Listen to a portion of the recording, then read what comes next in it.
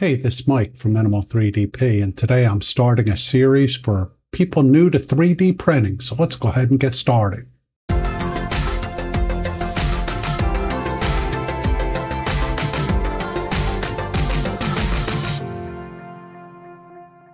This video is brought to you by PCB Way, an awesome prototyping service. I want to thank them for their sponsorship for this video.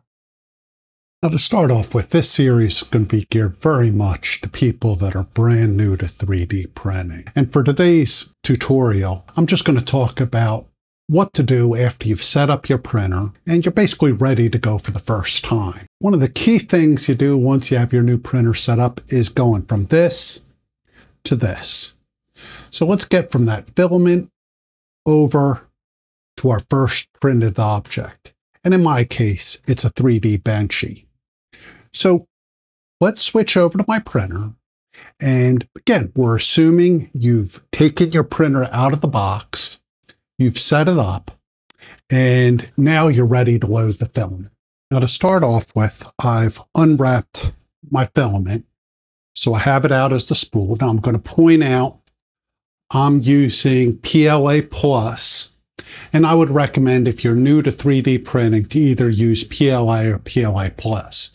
The difference between the two is PLA Plus tends to be a little bit more, I guess, strong and has some better properties for the printer overall. But PLA and PLA Plus in general is the most forgiving of filaments. Now, as you're loading it, you can see I still have the filament through the holes on the spool. And that's important. You don't want to make a whole lot of slack here on the roll. If you have a whole lot of slack, you're more likely to have tangles. And what'll basically happen is your filament will stop going through the extruder. So I'm just going to put this up here on the spool holder.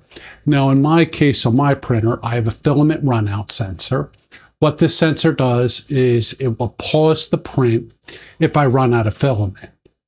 So we're going to take the filament and I'm going to run this through the filament runout sensor. Now, let's take a quick look at the end of the filament. And something I typically do is I cut the filament at an angle. So the filament right here is at a point. I keep it at a point because that makes it easier to load into the extruder. Now, for our next step, you're either going to use your web interface for your printer or the screen to preheat your nozzle. So let's go ahead and preheat that nozzle. Now, I've preheated my nozzle, and I just want to show that on this roll of filament here, you'll notice in Celsius, I have the recommended temperatures. So in Celsius, it's 190 to 220. Now, in my case, I found that I have really good luck with 220. So I've preheated my nozzle to 220 degrees. So I'm just grabbing the filament. And as I mentioned, I have a point on the tip here. And I'm just going to gently push this little lever and push it through my extruder.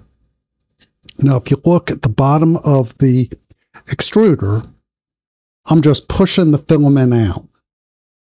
Now, there are typically controls on your screen or on the web interface to extrude filament. I prefer just to push it down through so that way I could see it's flowing smooth. Now, since the nozzle is hot, you might notice a little bit of filament oozing out, and that's typically okay. Let's head to our next step. I'm going to try to find a model. There's several great sites out there to find already made 3D models. And those include several I'll show here, and then I'll also mention a few others. Two of the most popular, the ones I use, are both Thingiverse and Printables. And by far, these aren't the only model sites out there. There's also Thangs, Colts 3D, Maker World, and also Creality Cloud. Now, I personally tend to use Thingiverse and Printables the most. Thingiverse by far has the most models, but I've always found the search is not very good. But since it has the most models, I tend to find a lot of stuff there.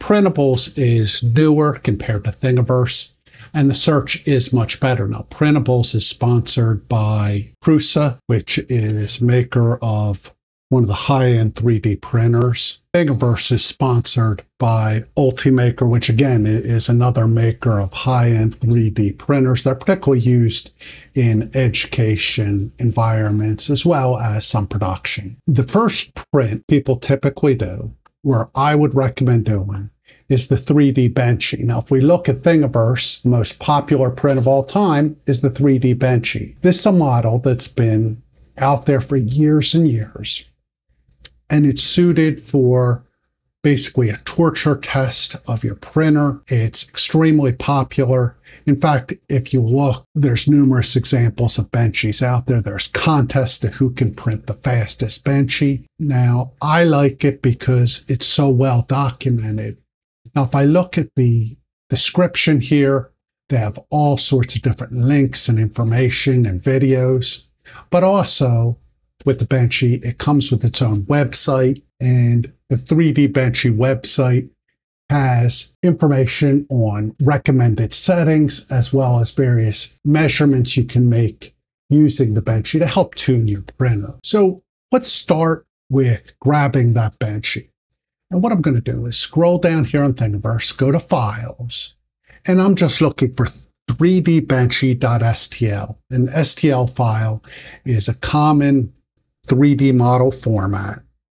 And sometimes you'll see STL, and the other one you'll sometimes see that's popular as well is the 3MF file format. But personally, I'm just going to use the STL, and something to help you, at least on Thingiverse, you can look at the number of downloads each model has.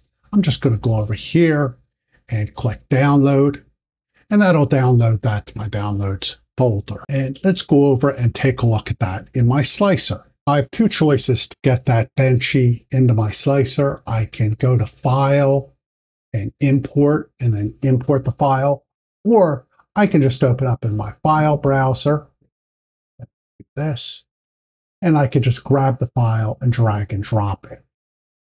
And in my slicer, I'm using OrcaSlicer, and I have an extensive list of videos for setting up and using OrcaSlicer, and I highly recommend it. Now, if you're just starting, in a lot of cases, your various print manufacturers like Cura, Bamboo, and Elegoo all have their own slicers, and usually the slicers are either derived from Bamboo Studio, Prusa Slicer, or Cura. I'm using, as I mentioned, OrcaSlicer, which is based off Bamboo Studio, and developers have created all sorts of great features that I really like and use often. And like I said, take a look at OrcaSlicer, see what you think. Now, I should mention I much prefer either using a generic slicer as opposed to one of the slicers that comes with my printers. I like to have one slicer and use it for every printer I have, regardless of the brand. So I've loaded my 3D Benchy, and let's take a look at the settings. This video is sponsored by PCBWay, an awesome PCB prototyping service. One of their great features is their instant quote, where you can set the specifications of your PCB board. You can upload a Gerber file and then receive an instant quote. Once you place your order, you then can take a look at their transparency window to take a look at the production status. Under your account, you click production status. With this production transparency, you'll be able to see what the status of your order is and what's actually going on. So again, I want to thank PCBWay for their sponsorship. As we can see here, the recommended settings for the Benchy is a 0.2 millimeter layer height and an infill of 10%. Now, I don't worry about the speeds. I use the default speeds of my printer, and that to me is the ideal way to do this. Don't change your speeds, but do look at your layer height and your infill pattern. The layer height here of 0.2 is about halfway in between and would be like a standard quality, where I think a maximum quality for a 0.4 nozzle would be about a 0.1 would be the best quality, and the worst quality would be somewhere around 0.3. So your layer height's always going to be smaller than your nozzle diameter, but it usually floats between 0.1 and 0.3 depending on the quality you need. Since this is a test, we're going to use their actual recommendations of 0.2. So let's look at OrcaSlicer. And in my case, I have my first layer height. It is a little bit bigger, and I could just leave that as is. But my overall layer height is 0.2. I'm going to go over to strength, and you'll notice that my infill is set to 10%. That's great. And lastly, the other thing I'm going to do is I'm going to go to other in OrcaSlicer, and on my brim type, I'm going to select outer brim. Now, what is an outer brim? Let's do it without the brim. So let me do no brim first. I'm going to slice this. And what the slicer does is break the model up into different layers. So if I look through here, here's the layers. Now, you look at this, and that's a fairly small area that's on the print bed, the very bottom of that benchy. And that can cause, particularly since it's a bigger on top, smaller at the base, that can cause adhesion problems. So one way for me to solve that adhesion problem is I just go over here to brim type, and I'm going to turn on an outer brim. So again, got to slice again. And you'll notice now, when I look at the bottom, there's a brim of filament around the base of the model. And that basically gives it more area to adhere to the bed. So I actually like that personally, and that's extremely important to me. So I do that typically on a benchy just to hold it down.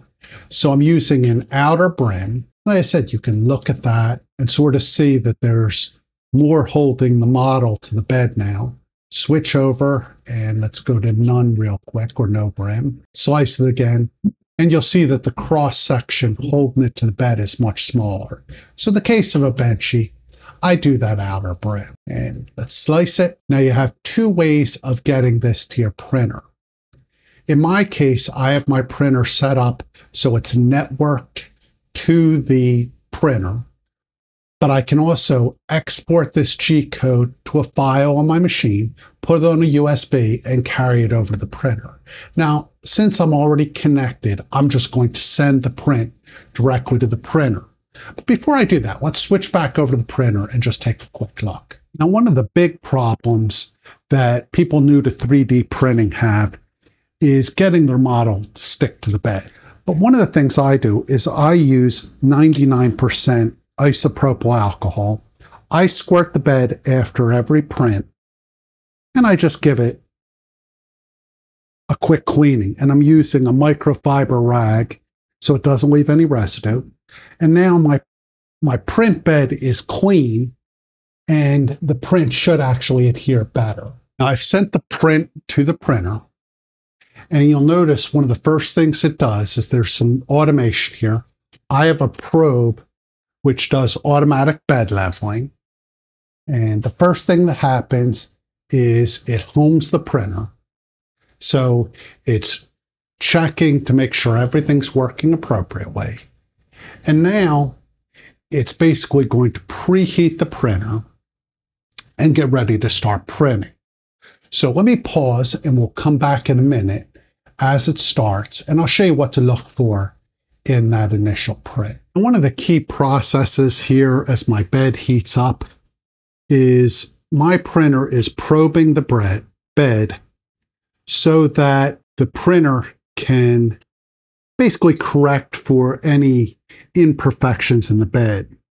Now I have my printer, and most likely your printer will do the same, doing what's called the purge. And this purge is it gets rid of filament, or draws a shape off to the side of the model and gets rid of any filament that's hanging down. And you can sort of see that it's knocked off this filament, so that's good. Now, one of the things I want to do is, if I can, run my finger over the base of the model. That's a little difficult, but the filament on the bed should feel like I have fishing line stretched across the bed and it's held down tightly. if I run my finger across the model and the filament is moving, the nozzle needs to be moved closer to the bed. So I want to just take a look and watch this first layer. Typically, if it's going to fail, your printer will fail on this first layer. So I want to watch the first layer. And so far, everything looks good. I like the way it's looking. And let me see if I can change the angle a little bit. So hopefully you can see a little bit better that first layer as it's being laid down. And I actually think it's already completed, and now it's starting on the second layer. Tentatively, it looks good. I see the brim, and then it's filling in the very bottom of the boat now. So let's let this print, and this should take about 30 minutes or so, and then we'll come back and take a look at the finished model. Now, as you can see, the Benchy is completed. Now, most likely your printer came with a scraper. First inclination most people have is to scrape that bad boy off. I would not. I don't like the scraper. I barely use it. The scraper, you're more likely to damage your build plate. Now, in my case, I'm using what's called a PEI sheet, and this bed comes up. And you notice as soon as I pick it up, the model just pops right off. So that's good. And I could just peel off this excess here. So that is all I need to do. I didn't have to use that scraper. I just wouldn't use a scraper. If you're using a glass bed, the way the glass bed works is if you wait a couple minutes, let the model cool, it'll get cool enough and you can real quickly, it should release the model. Now, looking at this Benchy, you'll notice there's some stringing and some other issues, maybe right up in here. But based on those issues, I can now tune my printer and try to make a better print. So you can see this also has the brim. Brim quickly peels off. So now I have just the Benchy.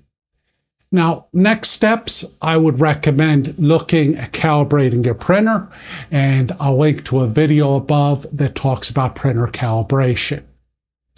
Hopefully you found this helpful. If you like my work, feel free to subscribe and let me know if there's any content you're interested in. Thanks. Have a good day.